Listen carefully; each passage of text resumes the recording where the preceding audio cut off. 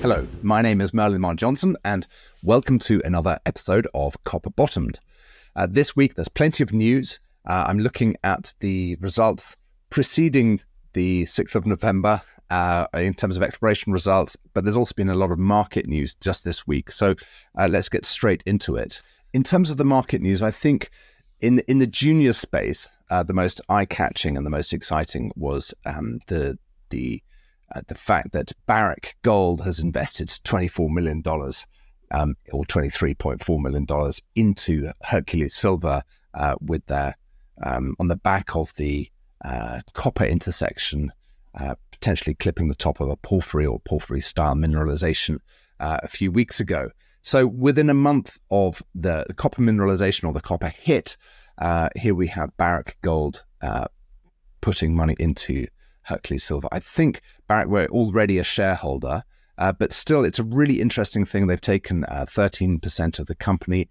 The market capitalization of Hercules is now $214 million Canadian, so about 155 US million dollars. Now, this is really interesting. It just shows that the major mining companies, whether they are gold or base metal companies, are really focused on copper and the potential pipeline for copper development stories and copper exploration.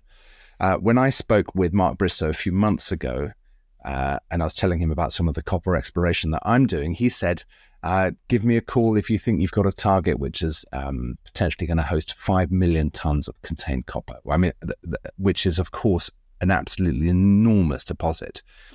So there's, and in a sense, good luck with finding that, because there are so few of those big discoveries being made. But here the actions speak slightly differently to the words, as in this is just one drill hole that they've got into the copper. Obviously, there's some good geological potential there. And if you look through the core photographs, which they included in the news release, you can see that it's a pumped system. Incidentally, I interviewed Chris from Hercules Silver 18 months ago when it was still Bald Eagle Gold. And I really liked the fact that it was a pumped system. So the geological indications are there, and they were there, and they've always been there. And obviously that is what Barrick is investing into. They're investing into the geological potential of the area, but it's very interesting, indicative that they're going for copper. There is more market news in the sense that Rio Tinto and Codelco have teamed up in a new joint venture in northern Chile called Nuevo Cobre, New Copper. Rio Tinto's kind of taken out the Pan American Silver's 57% in Agua de la Falda, and so they're going to be starting exploration there. That's in northern Chile, and that's what's interesting about that is threefold. One is it shows it kind of reaffirms Chile's exploration potential and investment destination. Chile as an investment destination. Two, it shows that Rio Tinto is willing to go into early stage exploration, joint ventures, and three, it shows that Codelco, in its own backyard, is dealing with operating issues at its mines, and it's obviously kind of capital constrained. Their production profiles are declining. You know, they've got a lot on their plate, and so they're bringing in exploration partners in Chile, which is really interesting. Another bit of kind of the majors are looking for copper news comes from an interview that the CEO of Newmont, Tom Palmer, gave with an Australian news channel. There's a 5-minute video which is moderately interesting. I took away from it the emphasis that he was making about copper. He repeats it several times through the interview. So you've got Barrick looking for copper, you've got Newmont looking for copper, you've got the copper mining companies looking for copper. It's game on. And another indication that the market is willing to fund copper. There was the announcement on Monday that Ero Copper have done a $105 million bought deal. Ero Copper is a $1.5 billion Canadian, so $1.1 billion US company listed in Toronto with assets in Brazil. $105 million available for that. So that's really interesting. And then I know it's not directly copper, but I couldn't help but notice a tweet by Javier Blas, who's the energy correspondent for Bloomberg. He wrote, he's talking about the bananas of energy policy, build absolutely nothing anywhere near anything soon. And he was talking about that the governments don't really seem to be incentivizing new production, and costs are running out of control. And he was saying that this is a huge challenge for policymakers, that the investment is just not going into new production. And I felt that that was very, very applicable to the resources sector, because a few weeks ago, Tech Cominco came out talking about its cost overruns at its Quebrada Blanca project in northern Chile, sorry. And they're running a site visit at the moment for investors and analysts, and they put out a fascinating, a huge presentation, and I went through it. So this just came out early this week, and they're talking about, I highly recommend that anybody goes to the Tech website and looks at the Quebrada Blanca site visit presentation, because there are loads of really good photographs and maps of what a major copper development project looks like. This is the largest engineering project in Chile at the moment, and it's the mine is up at 4,000 meters or higher, the mine site, and it comes, there are pipelines and infrastructure and desalination plants and port, and it's a massive project. And remember that this is just to produce about 300,000 tons of copper. It's 275 to 315 is the range. So huge infrastructure to produce a decent amount of copper, but when you look at the copper market of 25 million tons, and we'll go through some of their slides, you realize that this is the amount of work that is required to do this kind of thing. So remember how much effort is required to produce copper. So here we are. In the presentation, there's quite a lot of about Quebrada Blanca, and they talk about the Q3 revisions to the Quebrada Blanca expansion capital cost. And remember, this project, when it was first mooted in 2000, I think the numbers came out in 2018 or 2019, it was a $5.2 billion build. We've already seen the capital cost increase from 5.2 to $8.2 billion, and that was $1.5 billion was associated with COVID and etc. and the change of scope. But we've just had an increase from $8.2 billion to $8.8 billion. And there's this slide in there, and it says 50% of the increase is due to change in scope. This always kills the budgets of these projects, is change in scope. So don't do any shortcuts on your planning. Make sure you've got your metallurgical work done and your resource work done. It's much cheaper to do the work beforehand than to try and do it mid-thing. But anyway, so 50% of the increase is due to change in scope, demob delay, and delays in the construction of the port offshore facilities. Remember, this is a really complicated infrastructure project, from port to link infrastructure, dewatering and all of that kind of stuff, thickening and concentration, and then the mine site itself. They've also put in another big contingency, and they're also working with obviously the contractor claims and the commercial settlements. So there's obviously a big snafu there. I haven't got the detail, I haven't listened to it, but I just thought this was a really interesting slide. The site visit to Quebrada Blanca, it's been accompanied by a lot of the tech senior management, and they have provided a commercial overview, a financial review of the company, but they've also done a market review. And I've just nicked a few of their, not nicked, but I'm borrowing a few slides. I've put the source, and I've referenced, and I really respect the work that Tech has done, and I think it's worthwhile just running through some of these, some of their observations about the market. And what are they saying here? They're saying that the mine supply is going to peak in 2026, and they say the project pipeline is at the lowest level in decades, despite higher prices. So just let that sink in. The project pipeline is at the lowest level in decades. So there are long permitting timelines and lack of investment. Yes, there's committed mine production to add 3.1 million tons by 2026. But remember that it takes 17 years or so to get a big project developed, maybe less if you've got a small project from exploration through to first production. But CRU, a very well-respected research unit, commodities research unit, I think it is, they estimate another $120 billion is required to fill the gap for the next 10 years. $120 billion of investment. I mean, if you think about the estimate of $120 billion required to fill the gap over the next 10 years, and if you just think to yourself that perhaps at the top end of expenditure, not at the top end, but let's say an average copper mine is going to require $5 billion. We've just seen that Quebrada Blanca has ballooned out to $8.8 billion. But let's say the average is $5 billion, and with CRU estimates you need $120 billion. That's 24 of those big mines that need to come in to fill that gap. And it's just so hard to see where that is going to come from.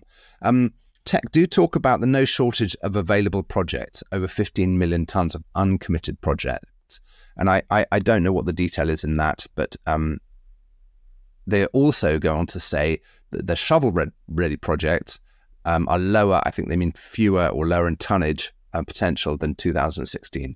And you can see that here. So they've got this great chart here, which is showing the 10-year forward projects, which shows snapshots in time going back to 2011. So in 2011, in year 8, there was going to be another 4 and a bit million tons of production.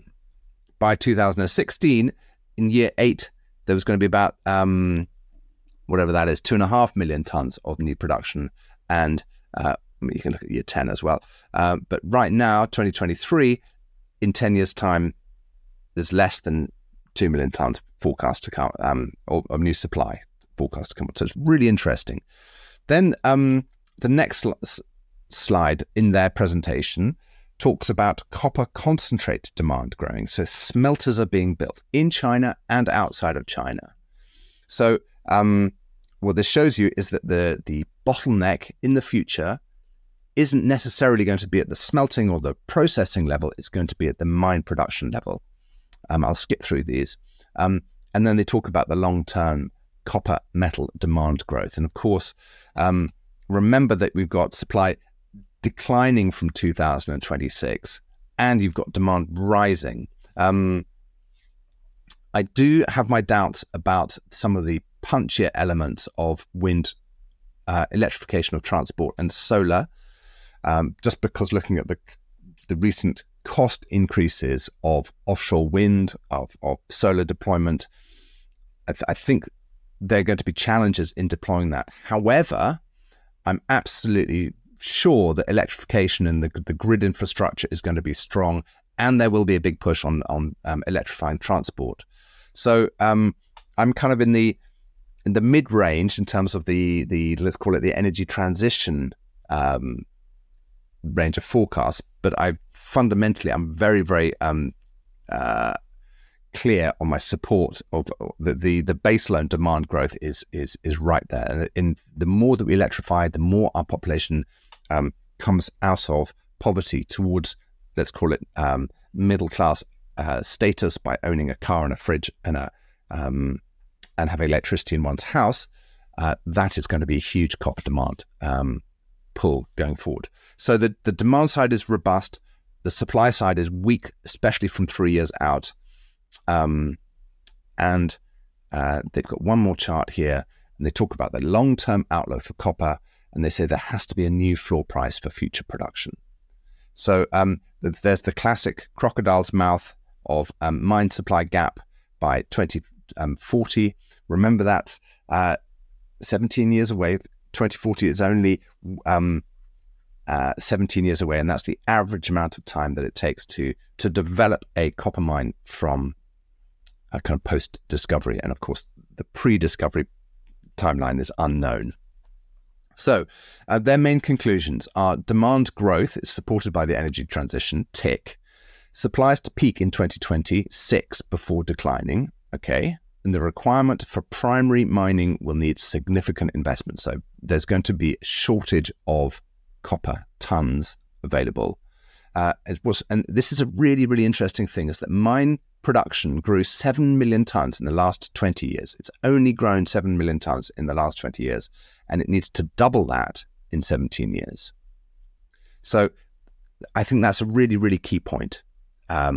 We need to produce twice as much copper, bring new copper mines into production in the next 17 years than we've achieved in the past 20 years.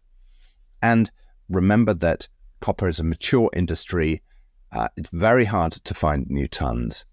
So if you are in a position of finding new tons, you should be in a good place. And of course, higher copper prices don't immediately translate into bigger margins because costs have increased as well. But it does, and this is very much affected by the devaluation of fiat currency, by all of the money printing that was going on in during COVID, and then, quantitative easing since the global financial crisis. And you can go right back to 1971. But effectively, this means is that we need copper prices need to be higher for longer. So, with that said, kind of macro aside, let's go on to the news releases of the last week, and there are only 4, which is good because I've been talking about the market for a while. Arizona Sonoran Copper, Valhalla Metals, Benton Resources, and Imperial Metals Corporation. Let's get straight into it. Now, Arizona Sonoran Copper Company. I know this company well. I've spoken with George Ogilvie a number of times. I've interviewed him. It's a great company. They've got a really good asset. They're in Arizona. Their share price is at a 5-year low. I can't remember how long that chart. That's a 2-year share price chart. It's at a multi-year low. The market is beating it up. That's fine. In a sense, all of these copper stocks are being beaten up at the moment, and that is so interesting when one realizes, when one looks at the longer term outlook for the copper price that I've just been speaking about. Now, despite my admiration for George and the fact that this is a good asset and it's a good company, the news release that they put out, I think, is right dog's dinner, right dog's breakfast, because it's so complicated. Now, I'm steeped in dealing with these things. I spend a lot of my time looking through news releases, and I had to work so hard to understand what the hell is going on in this news release, because it's kind of all over the place. So whoever's writing these news releases, oh my goodness, please make it simpler. Goodness me. Anyway, so I'm going to try and pull out the key points, even though it jumps around a lot. So the first thing they say is, in the headline, they drill 1.97% total copper over 165 meters at Park Salyer. Good. That's a great result. 165 meters, almost 2% copper. Super.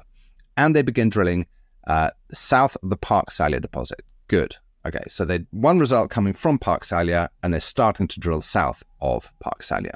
Okay, here they talk about, they announced drill assays from 5 holes at Cactus East and 4 from Park Salyer.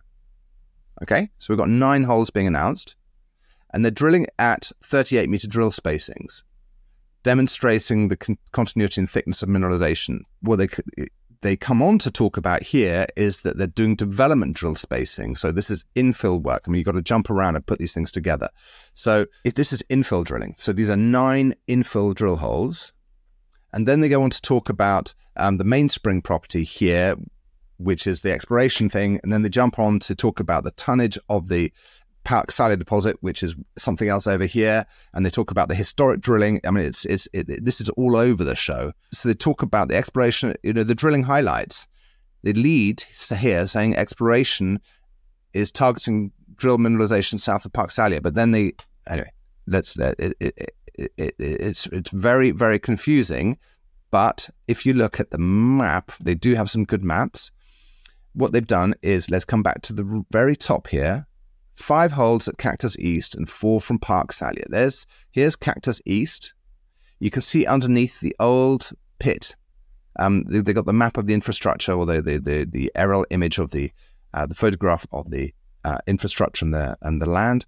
and here is Park Salyer here. So you've got 4 new holes here, 5 new holes here. This is all infill drilling, and that's fine. And if you look at the intersections, you can see that they are in the enriched zone above the primary sulfide material. And these are close spaced. These are infill drill holes, so it's not going to change the, well, it shouldn't really change the grade of the deposit in a sense. This isn't going to transform the overall understanding of the resource. Hopefully, it's just going to bring inferred to indicated resources, but they mention here particularly they're targeting the targeting definition of measured resources. So they're trying to bring this into the measured category so that mining, then you can really start working on the reserve planning. Now, they put in lots of cross-sections, which is really good, very good quality work. I picked this one from Park Salyer down here, principally because it shows you the soluble copper just drops right off in the primary. So you can leach the copper in the enriched zone and in the oxide zone, but you can't leach it in the primary sulfides. So many good things at Arizona Sonoran. The share price is obviously going in the wrong direction, but I think that'll sort itself out in time. I like the company, I like the asset. I mean, 165 meters at 1.97%, and they've got similar grades here. So this is at East. So this is Cactus East, 83 meters at 2.5% soluble copper. Wow. You know, these are good results. That's a good result. However, the drafting of the news release, my goodness, it's a right old dog's dinner. Okay, next, from a decent sized company to a minnow, we are now at Valhalla Metals. It's got a market capitalization of $8 million.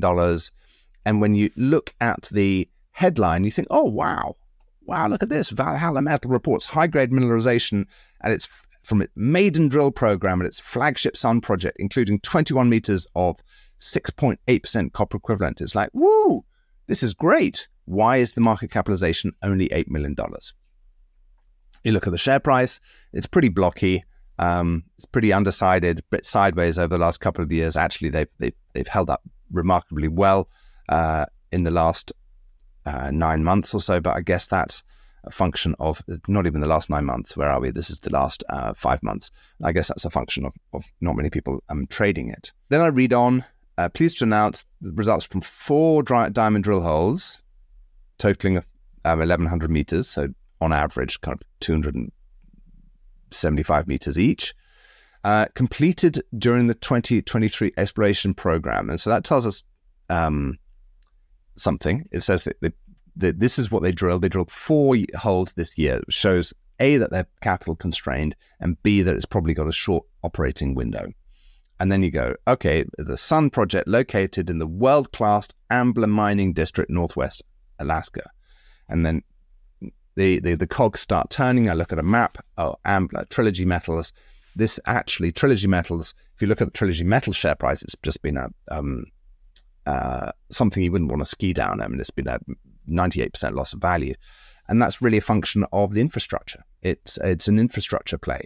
So while these are, in theory, good results, actually, it's kind of stuck in the queue behind the development infrastructure of Trilogy. So if the infrastructure and the road and everything else get built, then this will have much greater value. And of course, it wouldn't be me without saying you shouldn't be using copper equivalents on exploration results, particularly not on a maiden drill program. This is totally in contradiction, in my opinion, to what I think is very clear in the TSX guidelines. And then you can get into it. So when you start looking at it, 13.7 meters of 1.2% copper. So 2/3 of the value, or 3/5 of the value, is not in copper. And here, 21 meters of 6.8, of which only 1.3% is copper, as in copper. and everything else is something else. And you look a bit further and, oh yes, look, there it is, the zinc grade. And then I go, me being me, I go to the tiny little notes at the bottom, which works out how they do their copper calculation, or their copper equivalent calculation. And it's all a bit much. They use a $3 copper, here we go, they use a $3 copper price, and they use a 110 zinc price, and they assume 91% recovery and 91% of copper and of zinc, and then they just are borrowing the recoveries of the neighboring Arctic VMS deposit, that's Trilogy Metals, where, remember that in Arctic it's more kind of gold rich, and so it's just a layer and layer and layer of assumption upon assumption upon assumption. Just don't do it. The ratio of zinc to copper here is high, zinc relative to copper. So when you're doing these copper equivalents, that will skew your copper grade because you're attributing more value to the zinc. Plus, they haven't accounted for the fact that you only get 80% payable or thereabouts from the zinc. So the copper equivalents are just a no-no. Don't go near them. So next. That is it. Right, now we come to Benton Resources with a market capitalization of $24 million. Forgive that arrow that's in the wrong place, but essentially it's pointing at this spike here. So this company has put out some news, there's volume, and the share price has responded. You go to the news release from last week, Thunder Bay, Ontario, November the 1st, Benton Resources, pleased to announce it's received partial assays from its inaugural drill program at the Great Burnt Copper Gold Project in Newfoundland. Okay? So it's the inaugural drill program. Holes 1 and 2 both intersected excellent copper grades, including 4% copper over 3 and a bit meters from 69. Good, I like the way they report that. And 8% copper over 4 meters from 82. Good. And in the hole, that was in hole 1, and 8.3 meters over 13 meters. Wow, from 169, including this from 169, and it just, your head starts spinning, and you got to start sketching things out, and then you go, okay, fine, okay, it's getting complicated, but basically this is good grade stuff, and then you go intervals reported for the drilling are core lengths estimated to be 70% of true width. Good. I'm glad they write that in the not in tiny print at the bottom. And then this is perhaps the kicker. Due to the success encountered in early drilling, they're expanding the ongoing drill program to a minimum of 4,000 meters. Good. So it's relatively shallow. It's high-grade copper. It's in Newfoundland. All good. And then I started reading the rest of the first page of the news release, and it was like, oh my God, spare me. It just becomes one long bit of kind of verbal diarrhea of kind of some geo talk. The company's all 11 holes drilled to date have intersected semi-massive and massive sulfides containing significant chalcopyrite copper mineralization. First priority is the expansion of the Great Burnt high-grade core in the main deposit, which has been extremely successful to date. It's kind of slightly in contradiction to the inaugural deposit, and then it just goes holes I mean, if you can read that, good luck to you. I did find a bit right at the end, which says that the drilling from 2016 to 2020 at Great Burnt delineated a resource, and that was 670,000 tons at 3% copper and 480,000 tons at 2.35% copper. So indicated and inferred. The copper resource opens to the south and at depth. But my goodness, of course, when I saw that that first page of that news release, it was heaven help me, please, junior mining companies, get someone to draft your news release. And I looked at the website and the Benton Resources. It's got a kind of capital markets savvy chairman and a geologist CEO, and you can tell, because crikey, I bet the CEO wrote that news report. I'm sure he's a good guy, I'm sure he's a good geologist, but that drafting is unimpenetrable, and I'm a geologist, and I'm used to reading these things. I have no idea how anybody in retail could decipher what's going on. So, which is why I'm here, which is why I'm doing this. They did include a nice long section, and they showed the two new holes they've drilled. This is the first hole that hit 8% over 4 meters and 4% over 3 meters in the middle here. That's good. But remember, that's within the existing resource of 670,000 tons, maybe 1 million tons when you add in the inferred. But the other holes, which have got the sulfides in, are actually expanding it down this side. So that's potentially interesting. And hole 2, 8% over 13 meters, is actually outside the old, the projection of the old resource. Now, remember, this is a long section. I don't know what it all stacks up like, because you can project things onto a plane quite easily, but they may not connect. That looks as if it's continuous, but if I showed you where they are relative to each other, they're not next to each other. So it may look continuous, but it might not be. Let's see what's happening. What I'd like to see from this company is improved drafting of the report so it's easier to read. I'd like to see some more cross sections, and I'd like to see some more drilling, because I think this is actually really quite interesting. The last company here is Imperial Metals Corp. They've got a market capitalization of $312 million Canadian, and they've got a 30% share of the Red Chris mine. So that's where their value is coming from. Now, their share price has held up reasonably well in the last year, and they put out an exploration result here showing that they drilled 165 meters at 0.3% copper from Whiting Creek. Now, this is quite interesting, and I went to have a look at the map to see where it was, and it's next to the old Huckleberry mine. It's 8.5 kilometers in a straight line from the old mine, and they put in a nice simple cross section here. Much good work. The mineralization remains open, and there's clearly potential for further discovery in this underexplored area.